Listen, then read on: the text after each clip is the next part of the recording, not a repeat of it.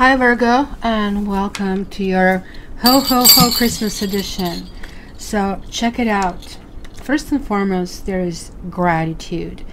And I really think by the time this year is over, that you're really going to look back and you're going to realize how much you have earned. Because look at this angel, is actually looking toward the sun. It's kind of like coming out. So even though the sun just simply comes out every day, like, we actually really need to be grateful even for the small things. Then you're having come to the edge, which definitely talks about that it's going to be a little bit kind of like shift in attitude. It's going to be more risque in doing things. But the most important thing is like this weird rune. It's basically blank rune, and just like it's true to the basically form, it's called weird, and this is the rune of fate. So let's go and find out what is this all about. Let's jump right in. So let's start.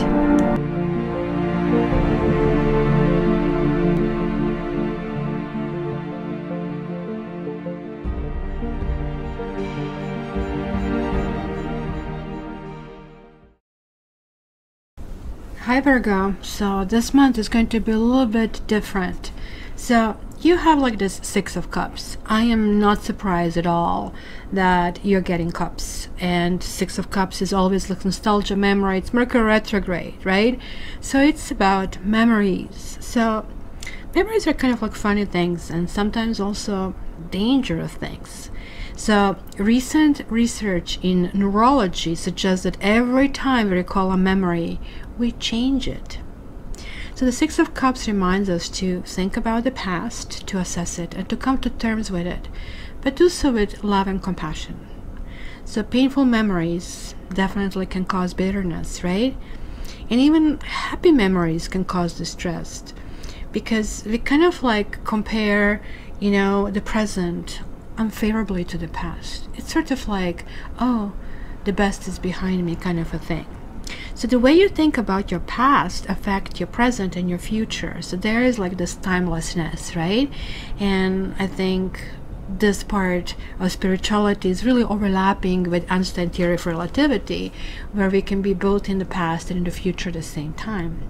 So why don't you shape your memories gently and with forgiveness and healing?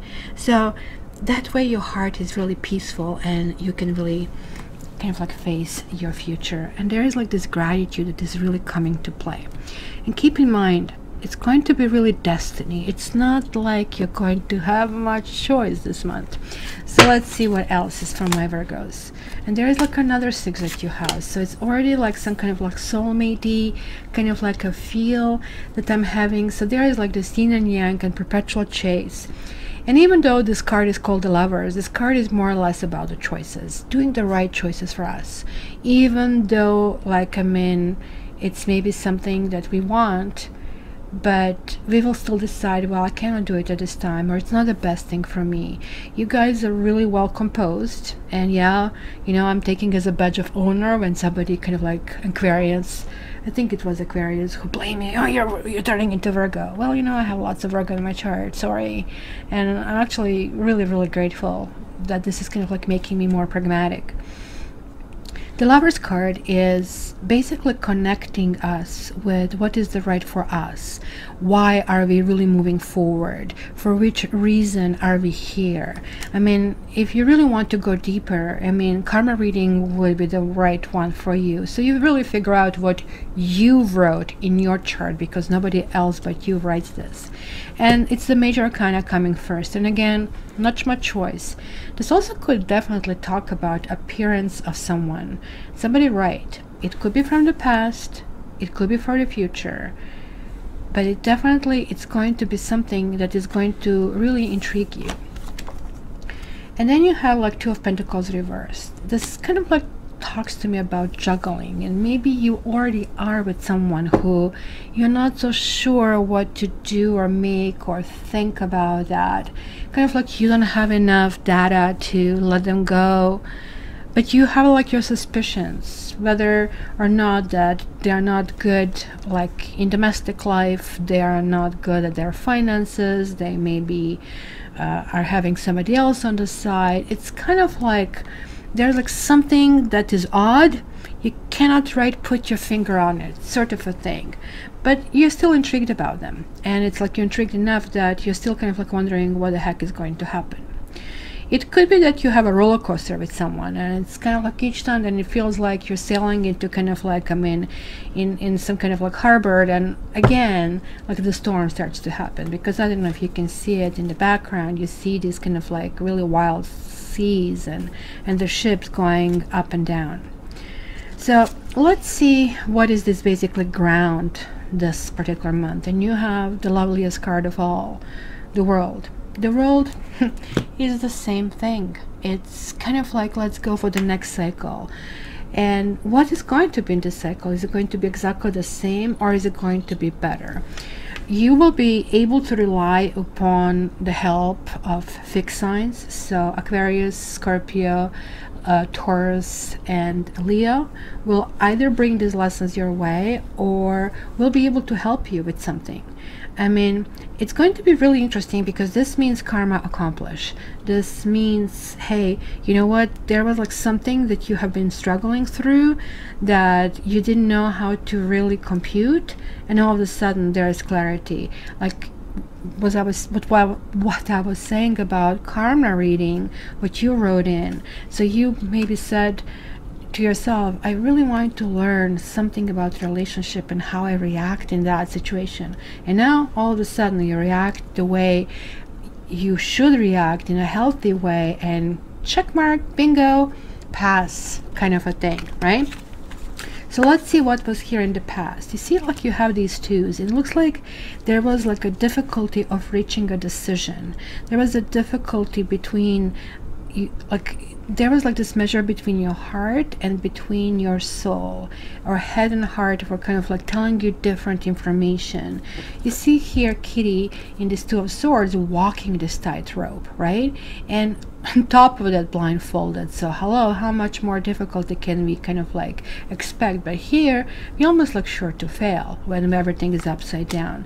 So it almost like feels like that you felt at some point that you had no option, and maybe this is still kind of like chasing you in your head. Maybe you're questioning decision that you have made in the past.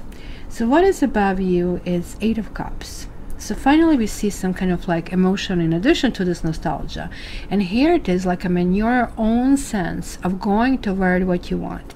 Look at this, Kitty is going in the unknown, even though you see the cauldron of milk cooking over here. So what can be more interesting than warm milk? Well, maybe this moonlight, maybe what's out there, maybe adventure. And boy, I really see adventure for you this month. It's going to be really, really interesting, I have to say. But it's going to be kind of like not something new. It's going to be something that has been building up for quite a while in terms of kind of like in which direction to go. Keep in mind, let me kind of like tell you a little bit more about this like rune word. It doesn't have reverse meaning, obviously. It's just like nothing on it. Since I did the reading before yours for Pisces, if this was the first reading, I would be told to stop, because that rune is basically telling me that very strong spirits around me and they're really appearing. But since this is the second one, it's really allowing me to continue. It's really talking to me about workings of fate, and it's kind of like also very important to understand that this is like really predestined, right? That you are in this point of life because you want it to be. Ponder this for a second. You are here because you want it to be, whether this is like a pain or sorrow or joy and adventure. So there is like something over here that you are actually approaching a period in which your free will have very little influence, if any, and events will progress as they have been kind of like designated. There is like something that is going to really, really go. It's kind of like already on the tracks, right? So If you are wondering if you should go in some kind of relationship in particular, right? Like, then this is going to tell that this is really not the right time. Because let's kind of like tell you about the Nordic mythology, and like, I mean, the runes come from there, right? Their god Odin, who was basically sacrificing himself, and he was like in the hangman pose. He saw these like runes like down on the ground, and he in that sacrifice learned how to read them, right? So this is really talking about three norms, or these like three maidens, right? That is really talking about their saga, right? And they were like personifying the past, the present, and the future. And in that Norse mythology, they kind of like were kind of like this, kind of like those ghosts, or you know, Norses of fate. And they kind of like have ability to have this complexity and scope. That one of the witches was to stand on a mountain, like a mountaintop, like in the furthest east. Another one, like, I mean, went like as far as west. Another one was like on a, like really, really deep in the ocean. And then yet this full extent of their kind of like strength would be really, really visible, right? So these three prophetic, basically, witches survived this Viking age to be remembered in all kinds of like forms as three fairies, basically. And in the West, this is really coming through that beautiful story, The Sleeping Beauty. And the weird sisters of Shakespeare's played Macbeth. So that's where this kind of comes through, that it's kind of like destiny and fate to kind of like meet that prince. So you kind of like have to ask yourself, because you're coming to the edge, if you're willing to kind of like hold yourself behind. I always say to my coaching clients that the best way to know if you're the right person is to ask yourself a really simple question. If money was no object, and you had the best looks and all the money in the world, that you will not ever spend a second worrying about that, would you still be with this partner? If the answer is yes, good for you. If the answer is no, you're settling. And you really need to work on yourself, not to them. This is not your job. So let's see where this kind of goes. Well, Four of Wands reversed is still a good card. Four of Wands is one of those cards that has like similar meaning up and down. So this is about, like, I mean, wondering where I'm going and how to go to the next stage. And as I said, like, there is like this iffy situation that is supposed to be iffy. It's supposed to kind of like not make you kind of like go with a jerk reaction in this kind of case, but it's definitely telling you emotionally that you need to follow your own heart to kind of like see what else is there for you. And that's where this karma gets accomplished, right? And all of a sudden things actually work out in the best possible way for you. So let's see where the emotions are for you this month. Whoa, this is Wheel of Fortune. There is like another karmic, basically, card showing up. So now we have another destiny. So these are like two karmic cards out of 5, and we are the rune. So this one is saying to me that you're actually going to feel very pleasant, very self-satisfied. Kind of like you're going to feel that you actually really accomplishing your karmic destiny, and going to actually even ask yourself, like, why haven't I done this all along, kind of a thing, right? So let's see your environment, like the people around you and things around you. So it's going to be really important for you. You're going to think about how to build a future. You're going to think about how to progress and how to build this basically tree of, you know, your family tree, your money, your future. So maybe somebody is going to kind of like saddle you with it. Maybe it's going to be parents, you know, how they'll ask, so what are you thinking, what are you going to be when you grow up, kind of a thing. There's always kind of like talks about, hey, you know what, you need to redefine where you are, to see things that are working and to see things that are not working, and let go of things that are not working, and push yourself in and toward people that actually did. So kind of like make some room for new things to happen and continue with things that have been working so far. It's going to be extremely pragmatic decision over here. So your hopes and fears are, whoa, that's the 3rd karma card. So holy smoke, I actually have goosebumps. Almost like everybody this particular month had Six of Cups and Judgment. There is like clearly talking about ghosts from the past and releasing them. When this comes upright, it means, hey, you know what? Sometimes you have been on the receiving end of the justice, but now you're cleaning your slate. There is like this karma accomplished, you're moving forward, and kind of like you're moving forward in a really, really good direction. The choices are yours, you're owning it, and you're actually really grateful for all the lessons that you're learning. So this is all heading toward, whoa, King of Wands. So if you guys don't have someone, you're going to get somebody who is going to be so much fun. Yes, it could be born in the sign of Leo, Gemini, as I told you, Scorpio, Taurus. What else do I see? I see Sagittarius over here and Gemini. This fellow here is like so much fun to be around. It's somebody very generous, somebody who is accomplished, somebody who is trying to be the best he or she can be, and who's going to treat you like the way you should be treated. So you need to ask yourself, if you're already with someone, that actually really means that the relationship will actually go to the next level, and it actually can even predict the next stage. So let's say if you're dating, you might actually decide to kind of like go steady. It might be even some kind of like engagement or kind of decision to move in. It's kind of like it's really kind of like feeling like a new chapter is starting to happen over here. So let's clarify a few of the cards. Let's see the Lovers here. What is the Lovers card telling us? So we are having here the Eight of Wands and Five of Wands.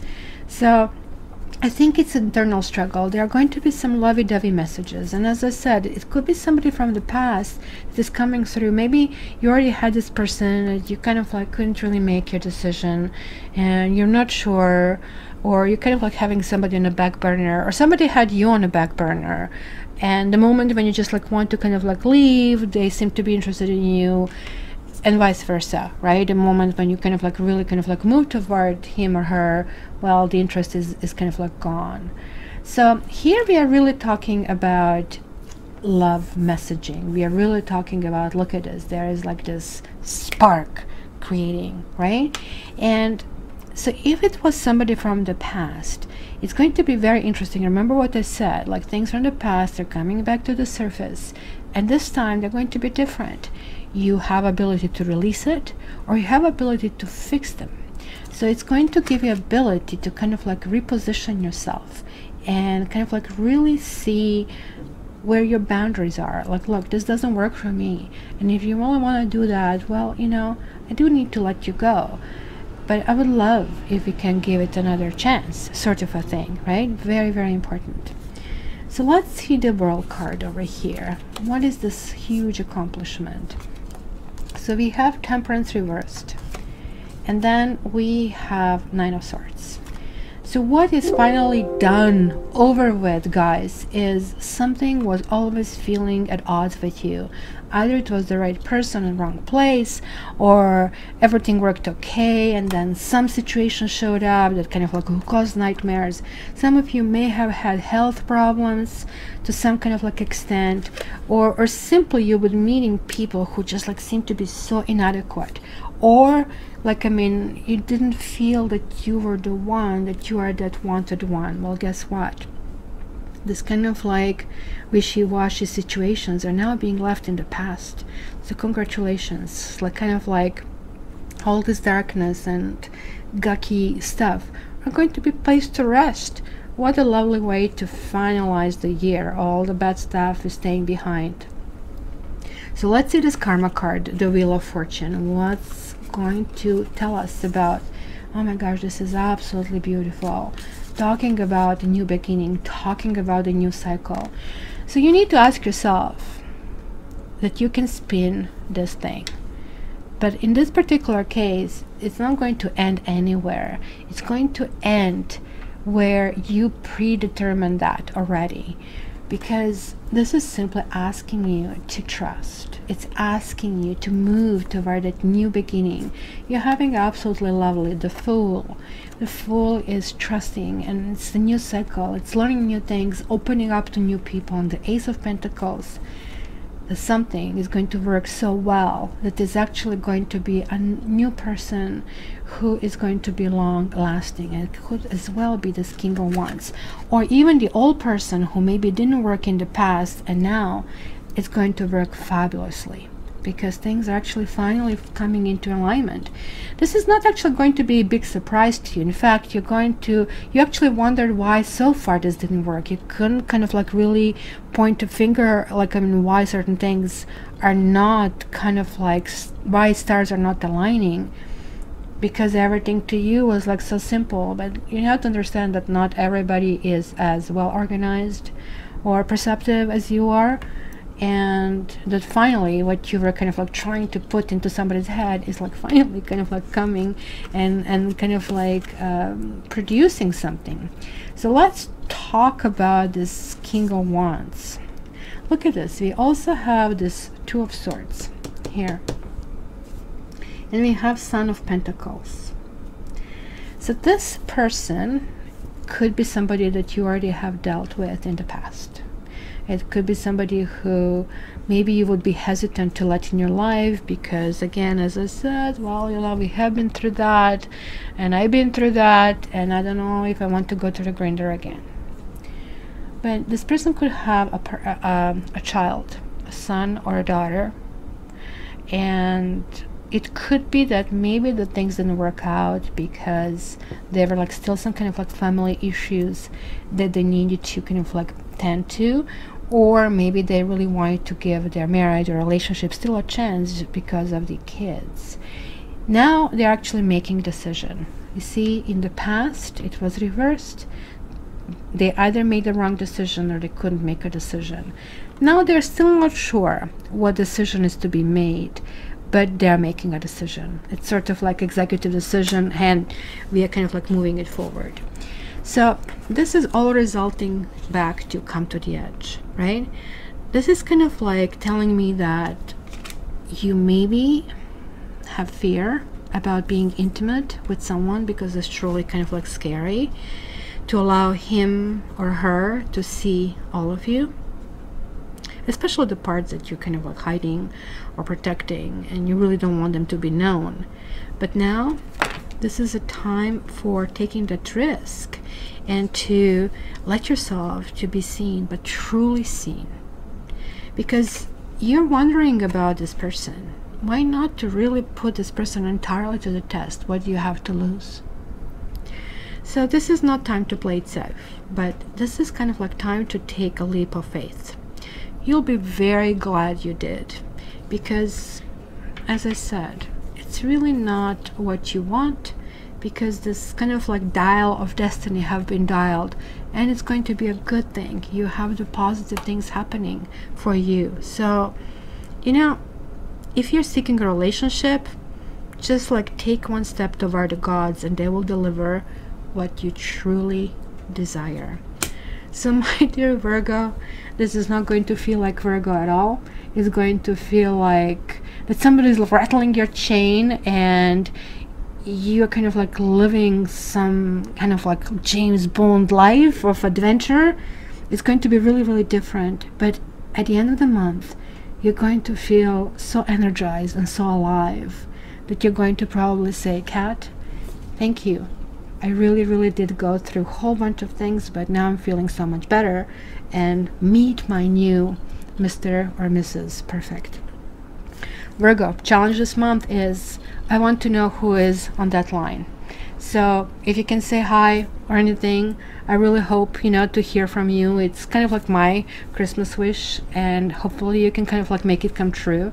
I want to connect with you, and I also invite you to live readings every Saturday. If you want a private reading with me, please check my website. But to support this channel, please buy your annual taroscopes, and the links are down there and in the description. And of course, if you really want to chat with me, contact me via email or via my website, cattarot.ca. All the best, guys, and we are going to have absolutely blast of a month. I love you.